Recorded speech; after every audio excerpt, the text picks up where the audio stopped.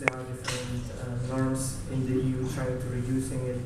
For the mercury, we don't have very much work in regulation.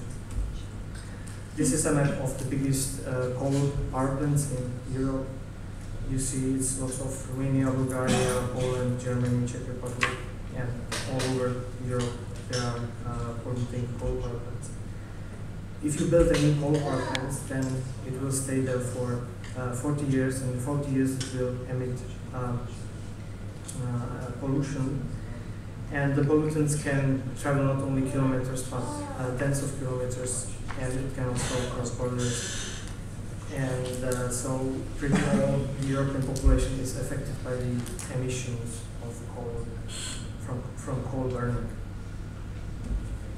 A few months ago, there was a study done by Health and Environment Alliance, which estimated how what will be the impact on population caused by pollution by coal power plants, and they came to conclusions that there will be 18,000 premature deaths and about 8,000 new cases of chronic bronchitis and several million of lost working days. That means if you are sick, you don't go to work, you don't work, and you're recovering from some illnesses. The premature death means that you die because of some causes caused by air pollution connected to the coal industry emissions.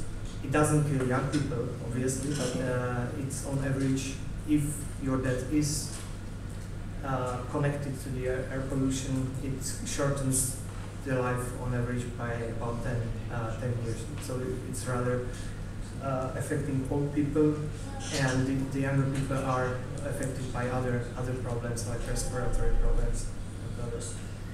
And this was only for the EU, and we also calculated additionally Croatia, Serbia, and Turkey, and it will increase the total numbers for 2020, 3,000 premature deaths.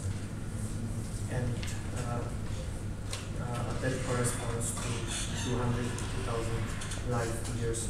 This is how the scientists are calculating the impact.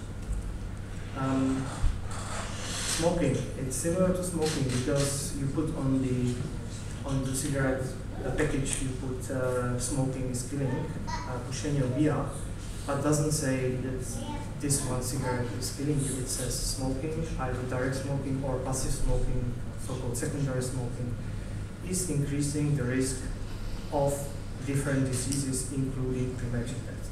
This is what we are saying about power plants.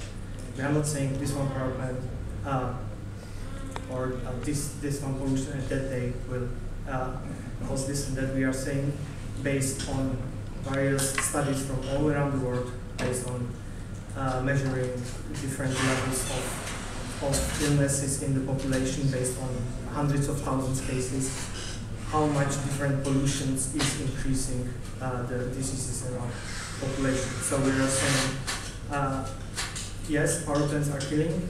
In fact, it means they are increasing the risks of premature death, risk of different diseases.